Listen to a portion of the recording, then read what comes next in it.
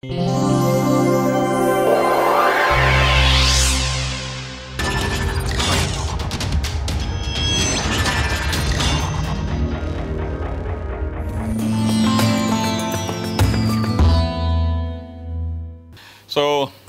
we will get started with the 23rd lecture of the course, and what we saw in the last two lectures is some problems on stability of a system.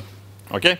The first problem that we discussed on stability was that of a well mixed system.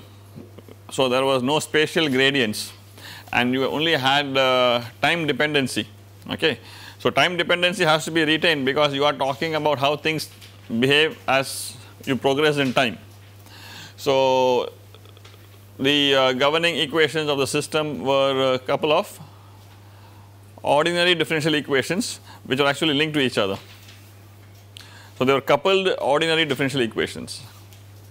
Then we did the problem on the reaction differential diffusion system, and in the reaction diffusion system it was a partial differential equation. So, that was the level of complexity we added. From an ODE we went to a partial differential equation, but then we simplified things a little bit by saying that we will consider only one variable and there is only concentration, okay, just to illustrate the ideas. So, today now what we will do is we will actually look at a fluid flow problem, and in the fluid flow problem it is going to have more than one variable, the different velocity components, okay, and the pressure. There is also going to be temperature, which is the energy going to come from the energy balance, but then we will again keep life a little bit simple by considering only a single phase. So, we will looking only at one phase, and then after we finish this problem then we will get to doing actually multi-phase flow problems where we have to worry about tracking the interface. Okay. So, that is just to tell you the gradual evolution in the complexity of the problems that we are trying to solve. So, today what we are going to look at is this problem of natural convection, and this is also called the Rayleigh-Benard problem.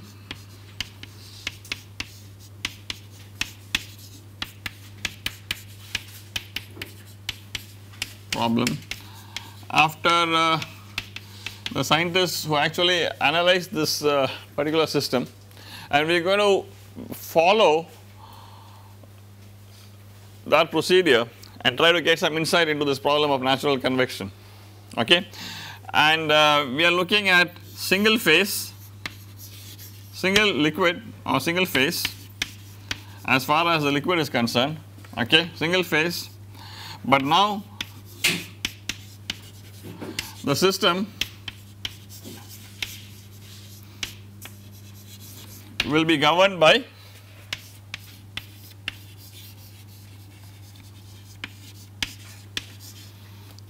coupled partial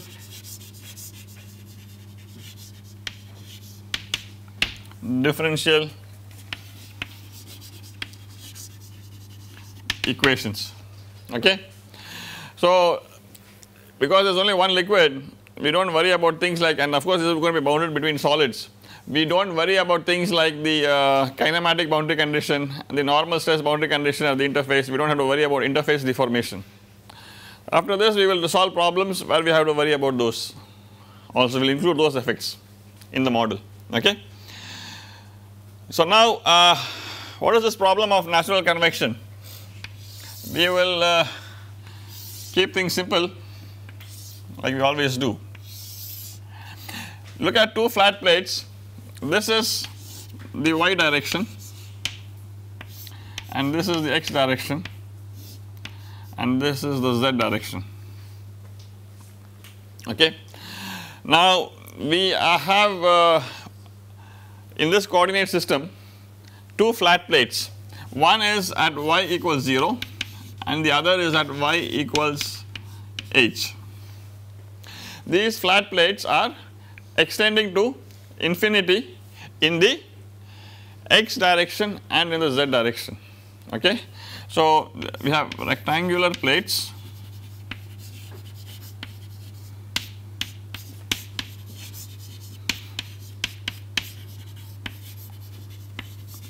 extending to infinity in the x and z directions. The spacing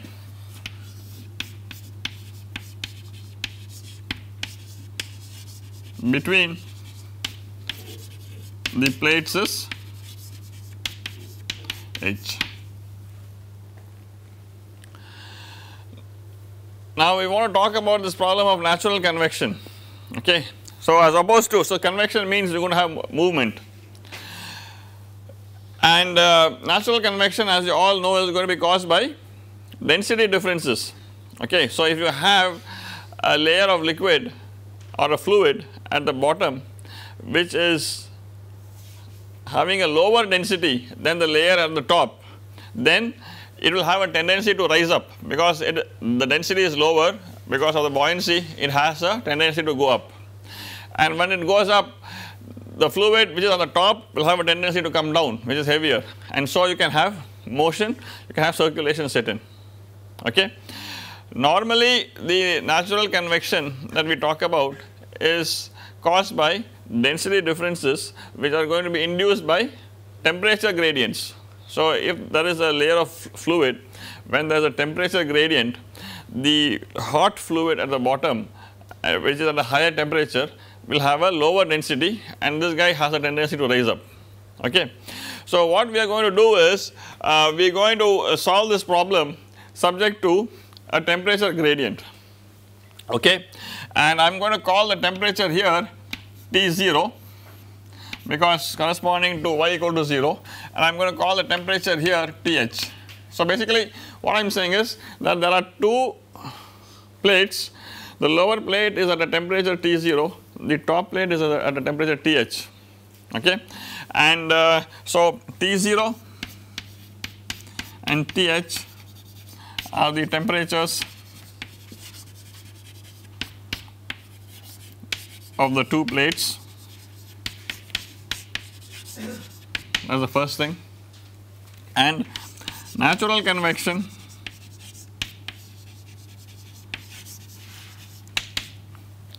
arises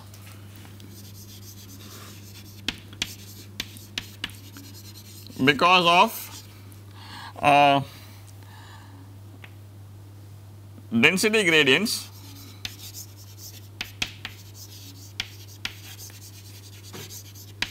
okay. These density gradients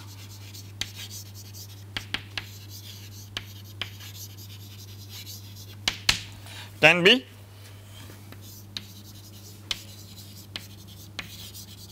induced by temperature gradients. So, you all know that density is a function of temperature, okay, and therefore, we need to basically include the effect of this density dependent C on temperature, and to be able to proceed. Okay. Now, if you have a configuration of this kind, let us consider first the case where case 1 T0 is less than Th, which means the lower plate is colder than the upper plate. Okay. So, what does this mean? You have a less dense fluid at the top, a more dense fluid at the bottom. Okay. So, that is a configuration where you will have stability always, in the sense that there is nothing which is going to cause this liquid to go up. Okay. It is a stable configuration. So, here the less dense fluid is on top of a more dense layer. Okay. and this is the stable configuration, and we do not expect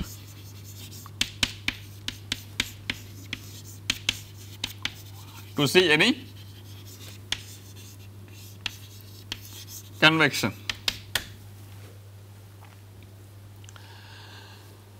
What about the reverse case? The reverse case is when T0 is greater than Th, that is the lower plate is hotter than the upper plate. Okay. So, when T0 is greater than Th, the less dense fluid is below the more dense fluid,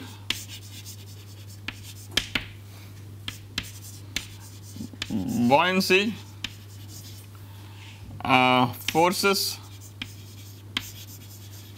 this fluid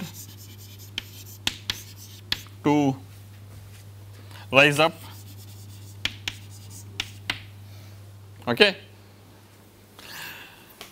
So, if you just look at the buoyancy effect, the less dense fluid has a tendency to rise up. So, what is it that is going to prevent this motion? What is it that is going to prevent this less dense fluid from going up? Basically, the viscous force. Viscosity is like a friction, it is going to prevent this liquid from going up. Okay. So, basically what I am saying is viscosity acts as a friction and opposes this tendency.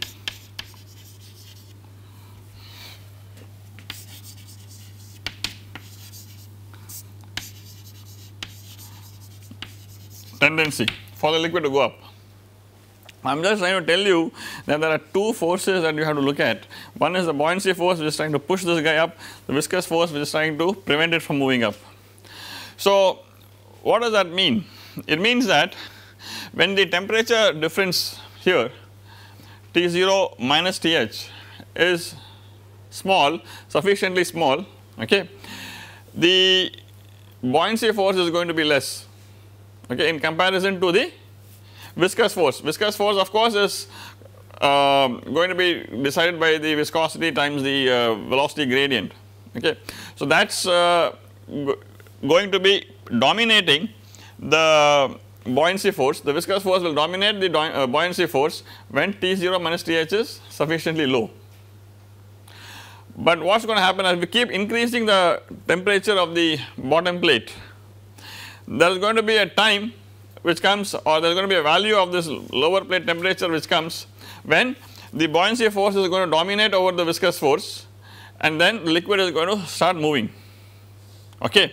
So, again we have a situation where there is a critical parameter, and this critical parameter experimentally you can think of as the temperature of the lower plate. For a value of this parameter, the lower plate temperature greater than a certain value, I expect that to be natural convection. If the temperature is lower than that critical value, there is going to be no natural convection, because viscosity is basically going to prevent the motion. All I am trying to tell you is that just because you have a small temperature gradient, you do not have to expect a natural convection to take place, okay. It is not that any small delta T is going to give you convection.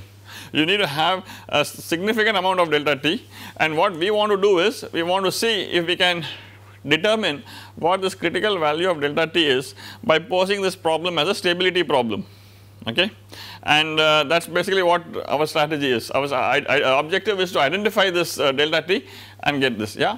So, will it be a function of viscosity of the fluid that we are interested in, or it would depend on the delta T would depend upon a whole bunch of things, and we are going to, that is what the analysis will tell us. The analysis will tell us it will depend upon the properties of the fluid, it will depend upon the gap between the plates, and what are these different things on which it is going to depend upon, the analysis is going to tell us.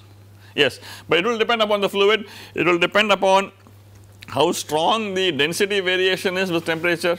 Okay. It will depend upon the thermal conductivity of the fluid, it will depend upon many things. Okay. So, here what I am saying is, if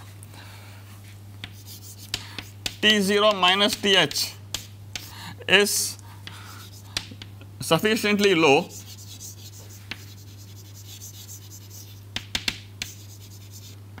then F viscous is more than F buoyancy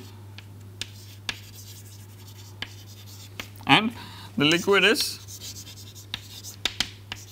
static. If T0 minus Th is greater than a critical value,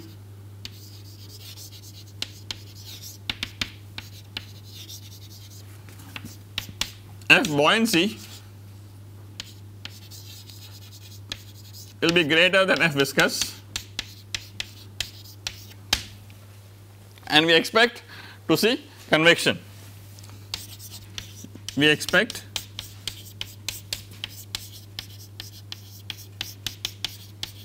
convection. Okay. So, the question is, how do you go about determining this critical temperature or temperature difference?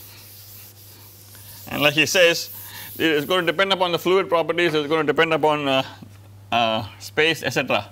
So, this let me just call this delta T critical, which is T0 minus Th, or delta T is T0 minus Th, okay, has a critical value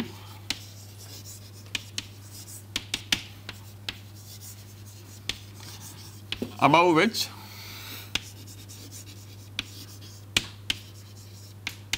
we have convection. Okay. So, what we want to do is find out what this critical value is. So, we want to find delta T critical, okay, and this is done by posing the problem as a stability problem.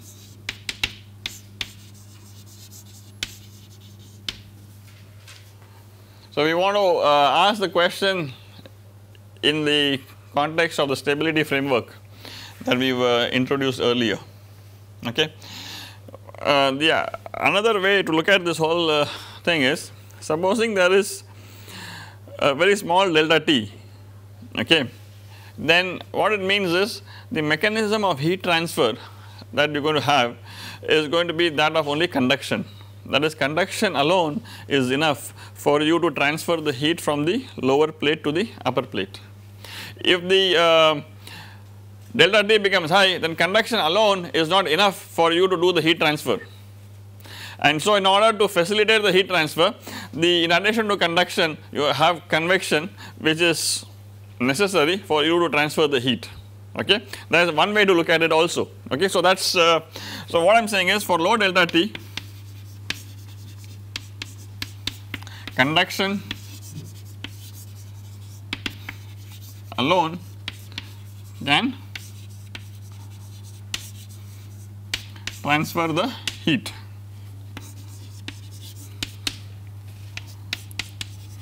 For high delta T, conduction and convection are required for the heat transfer from the lower plate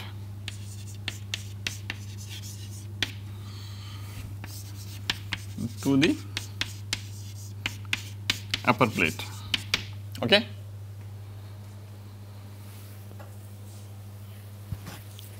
Now,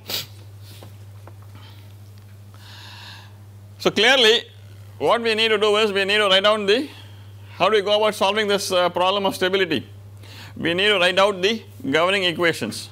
So what are the governing equations that are required? One is the continuity equation and the momentum equations in the x and y direction, or rather in the x and y direction. We are going to assume it is infinity in the z direction, and we also need the energy balance equation, because we need to worry about how the temperature is changing.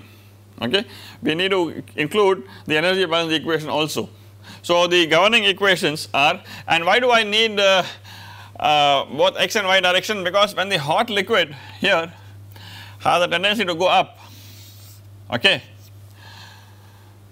this guy, the cold liquid from here, is going to have a tendency to come down.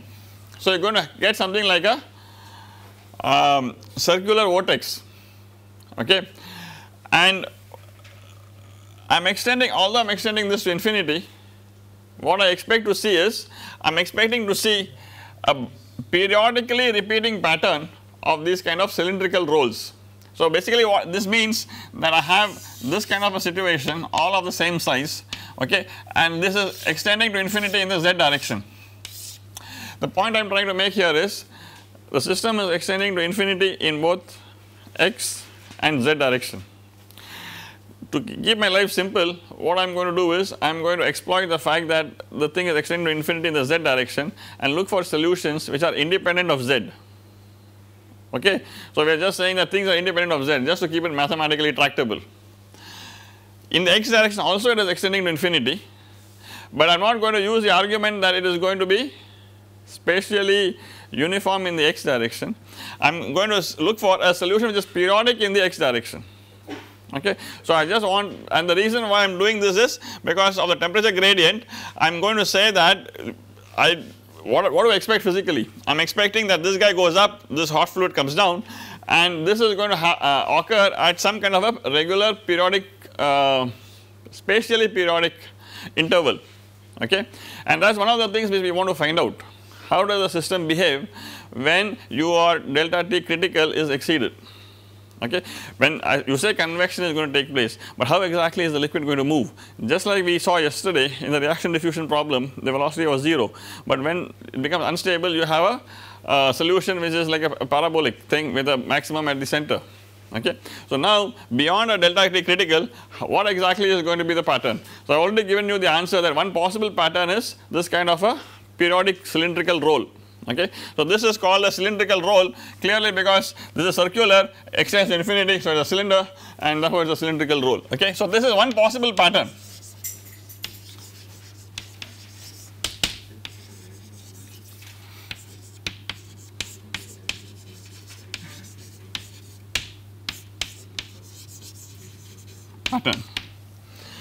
And one of the things we really want to find out is things like what is the spacing, etc., etc.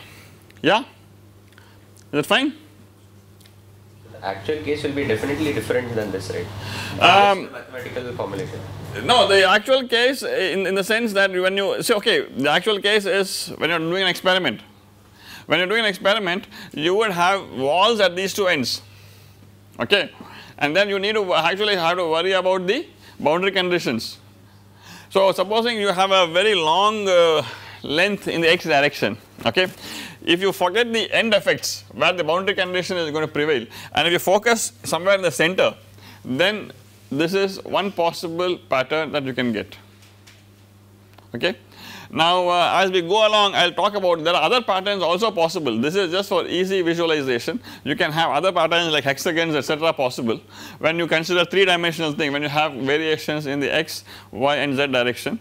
But then just to keep math simple right now, we are just looking at it this way. But then experimentally, and then as we go along, I will explain to you what decides what pattern and all that. Okay. But definitely different patterns are possible. Now I am beginning to read Shubham's mind. Now that is dangerous. Okay. So let us write the governing equations. Equations are the continuity equation, which is divergence of u equals 0, okay. And since I am neglecting things in the z direction, I do not write the momentum equation in the z direction, I am just going to write the equation in the x and y direction, okay. Momentum equation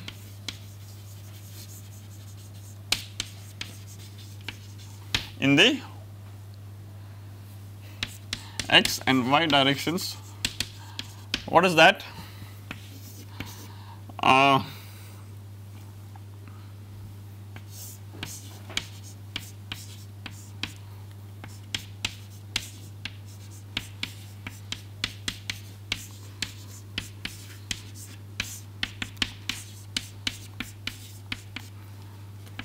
Plus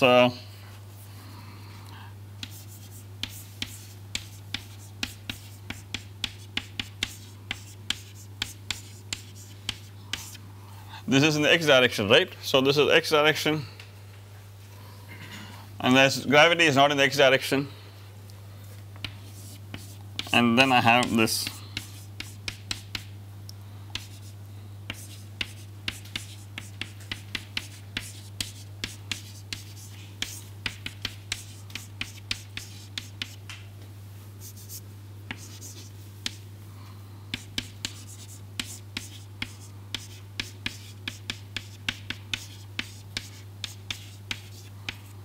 Squared.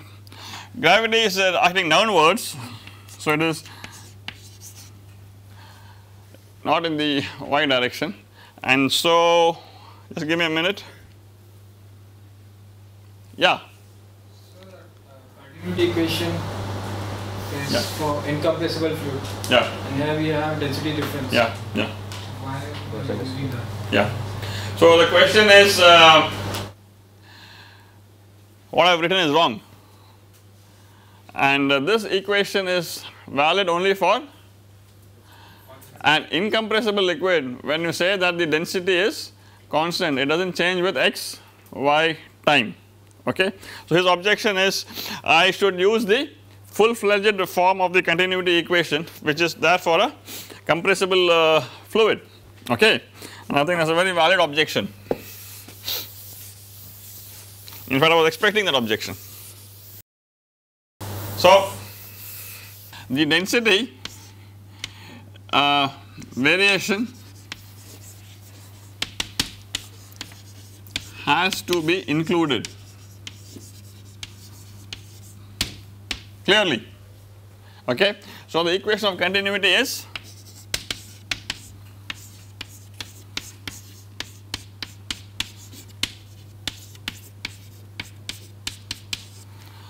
that is the general equation, okay. And so now the question is, ideally I have to use the density, include the density variation like this, use this form of the equation of continuity.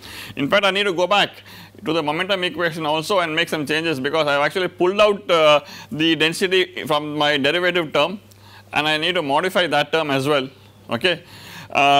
So what is it that I am doing here?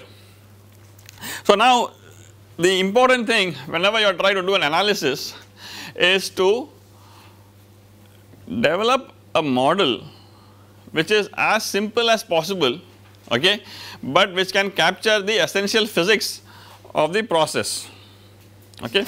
So what you are saying is correct. I need to use this particular form of the equation of continuity. I have actually used the fact that density is constant, and I have actually simplified when I wrote the momentum equations and stuff like that. But so there has been an approximation which has been made, okay. So idea whenever you are solving any problem is to keep the model as simple as possible, so that you can basically solve it mathematically and try to get some physical insight, okay. That is what we are trying to do here. If you want to get the most accurate solution and to the 8th decimal place or the 9th decimal place, then you need to sit here and put the density inside your continuity equation and solve the full fledged model without making any assumptions, any approximations. So the question now is, what is the simplest thing we can do which will capture the physics, which will retain the physics and give us insight into the problem that we are studying, okay. So clearly density is a function of temperature, temperature is changing with x and y because of the density, the temperature gradient. So what we want to do is, we want to keep the model simple, and so that I can possibly solve it analytically and get physical insight, okay. And to answer this question, how does this critical delta T depend upon thermal diffusivity, viscosity, etc., etc. Otherwise what are you going to do? You are going to have bunch of equations, you will go to the computer, write a finite difference code and keep running simulations and say, oh, now it is not convecting, now it is convecting, and you will have no clue as to what is going on, okay. So we want to basically get out of that situation where we are just going blindly to the computer and doing some calculations. So the approximation, we have made an approximation here like you have just pointed out, and this approximation is called the Business approximation, okay. So let me just write down a few things. We want a mathematical model which is simple but can capture the essential and important physics. This gives us physical insight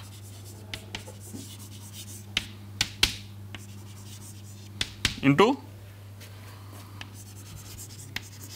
what is going on, okay. Otherwise if we do not simplify,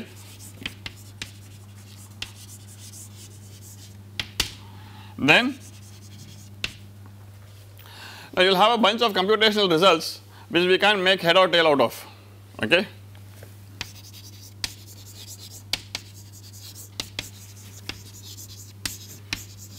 Interpret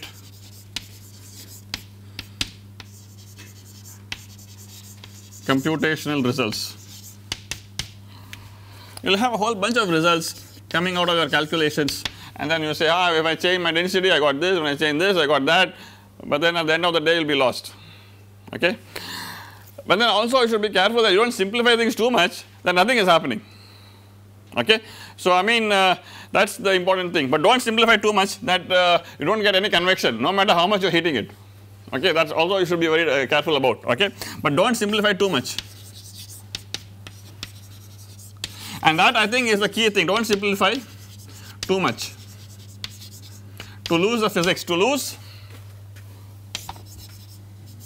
the essential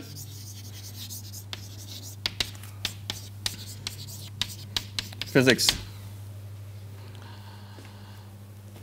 okay. So that is the game you have to do.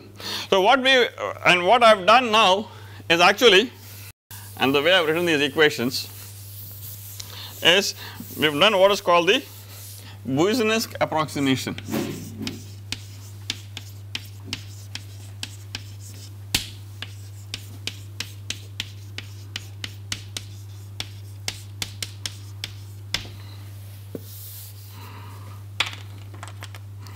So what is this Business approximation? The Business approximation is the thing where we are making this simplification, okay. So now we have to retain the density dependency on temperature, correct, because if you do not have the density dependency on temperature, there is no way you are going to have any convection. So this has to be included. Do you want to include the density dependency on temperature wherever density is occurring, which means I will have to include it there, I have to include it maybe here and maybe modify this equation suitably, okay. Or is it possible for me to include the density dependency only on one term which is important, which is going to be crucial, and treat in all the other terms as if density is being constant, okay, because if it is a liquid you really do not expect a very significant change in the density. If it is a gas, yes, there will be significant changes in density as you change temperature. So the one term in which you want to actually retain the density dependency on temperature, you guys want to take half a minute and identify which term you want to retain this thing in. The way I have written it, density is occurring in here, there, and in the equation of continuity, right. So which term do you think we need to retain the density dependency on temperature? In the gravitational term, because that is the one which is going to give you the buoyancy force, okay.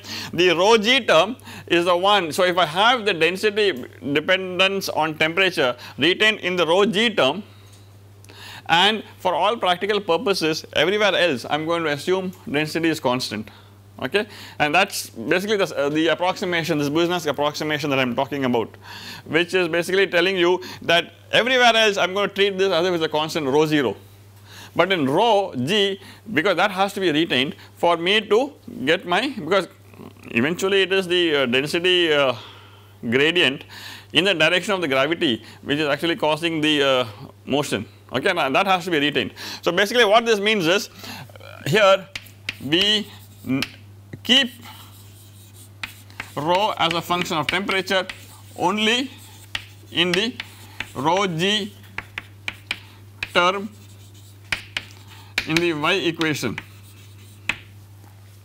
okay. This is necessary to get natural convection. At all other places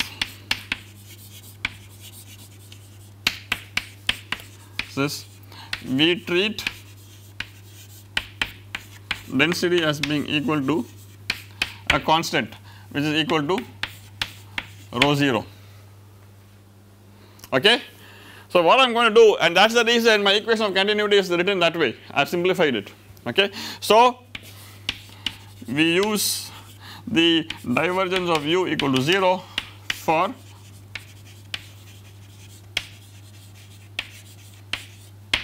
an incompressible fluid,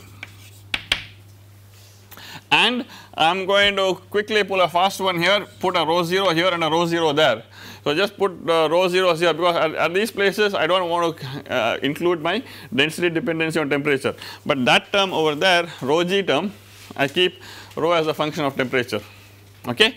So only in the rho g term I retain the temperature dependency, and we are going to keep life simple, which is assume a very linear relationship for the temperature dependency on density dependency on temperature, rho naught times 1 plus beta times T minus T0,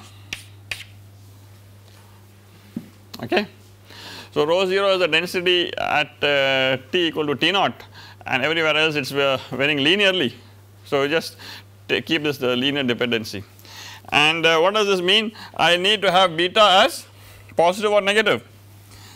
Density has to decrease with temperature, so beta is negative, because as temperature increases density has to decrease, okay. So now, so what I have done therefore is a simplified model, again that simplification is called the business approximation, and again that is the whole motivation for any modeling, any exercise you do is, see the idea is if you were to even solve the full fledged problem, at the end of the day this critical delta T that you are getting with this business approximation maybe let us say 80 degrees Celsius, okay, with all this complication maybe 81 degrees Celsius, and that you will not be able to do with your computations, you will not be able to get at that value, okay. So I mean if you as an engineer for 1 degree you are willing to compromise if you can do a simplified model and get some insight. So that is the motivation, okay. Of course if somebody is teaching a computational fluid dynamics course he may possibly argue the other way, that is different. So what we want to do now is we want to we have written down the modeling equations, we want to find the steady state, okay. And what is the steady state that you have? The steady state you have is going to be one which is stationary, where the liquid is not moving, okay. So let me go sneak into this corner and write this thing as rho 0 multiplied by 1 plus beta times T minus T0. That is my rho. That is the only place where I am keeping my temperature dependency. So I told you that we are going to look at this as a stability problem, and so in order to find a stability problem we need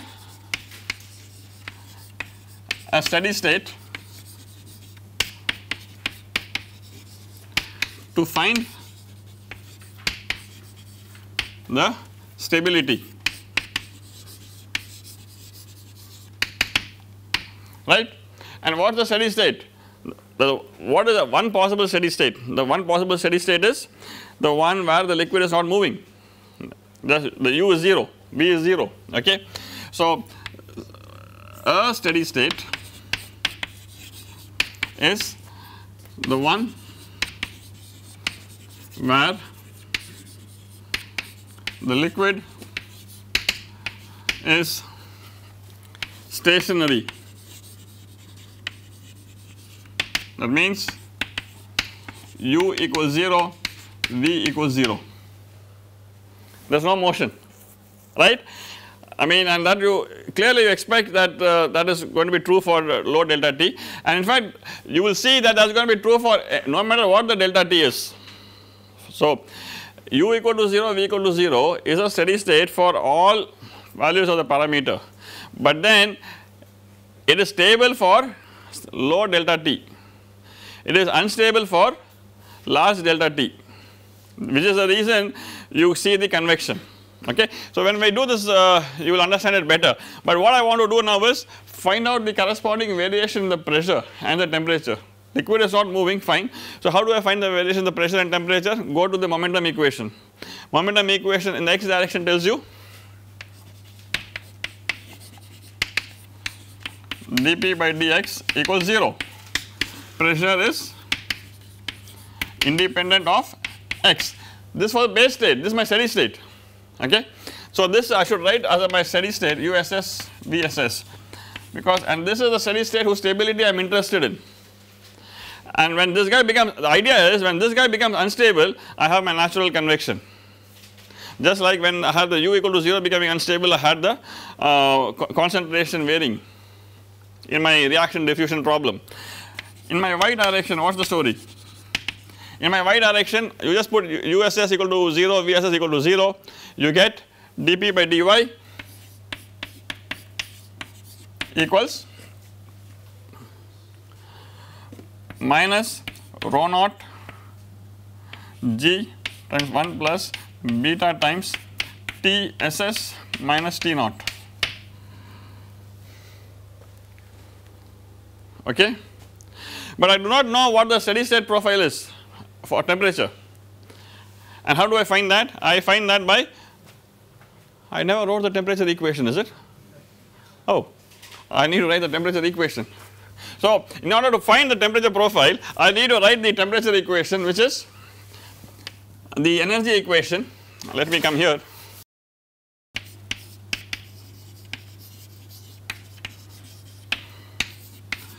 And here again I have a rho, I keep that as rho 0.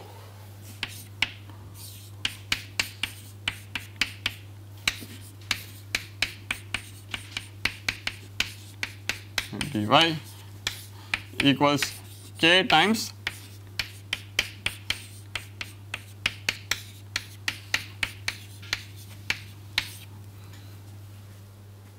okay. So that is your energy equation in the simplified form, accumulation, convection, conduction, and I keep density constant here, okay, because that is not important, and steady state that goes off. So there is no convection for that particular thing, so there is no motion, and again now it is infinite in the x direction, okay. So if you have a steady state solution which is infinite in the x direction and there is no variation in the boundary, so you expect that this will also be 0 and you only have d square T by dy square equal to 0, okay. this is 0 since infinite in x direction. And so the steady state is going to be given by d square TSS by dy squared equals 0, okay, and you have TSS equals T0. I mean you need to use the boundary conditions, okay. Boundary conditions are at y equal to 0, t is T0, at y equals h, I have t equals th. So you will get a linear profile. You will get a linear profile. TSS is going to be of the form ay plus b, and you can actually calculate what the temperature is going to be. Temperature is going to be linear. So clearly, if you have a solid slab where nothing is moving, your temperature gradient is linear because only conduction is taking place, and that is the situation we have here. We have only conduction taking place, and so I have a linear temperature profile. That is my base steady state. Once I calculate what the steady state is, I will substitute it here, and I can calculate how my pressure is varying in the y direction, okay. So that is the idea. So what we have done today is just found this steady state. Now clearly, in fact if I have a little bit more guts, I will actually solve this problem. At y equal to 0, I need to get T0. So this B must be T0, and at y is equal to h, I must get TH, right.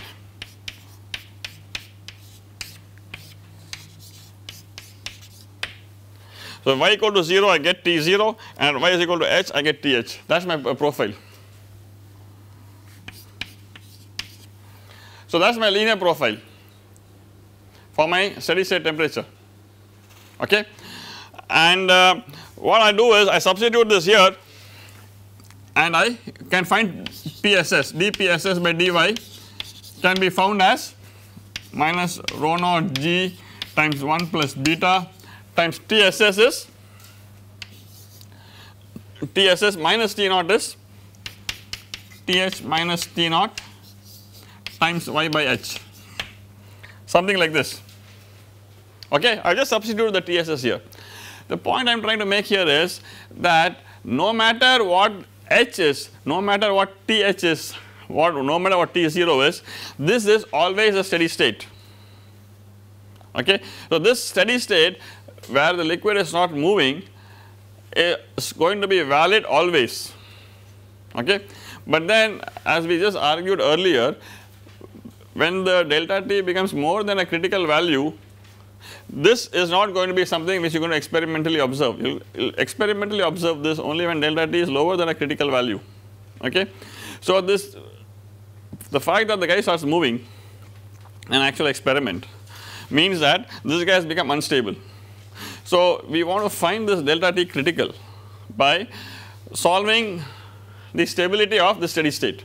We are going to find out when is this guy becoming unstable, okay. And just like we got some relationship for diffusion coefficient the other day, we are going to find a relationship to find out when this guy starts moving. And for that we start with the governing equations, have the steady state, do the linearization and solve that, okay.